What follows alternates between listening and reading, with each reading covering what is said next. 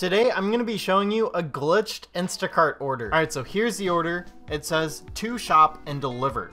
But when you click on it, it shows this.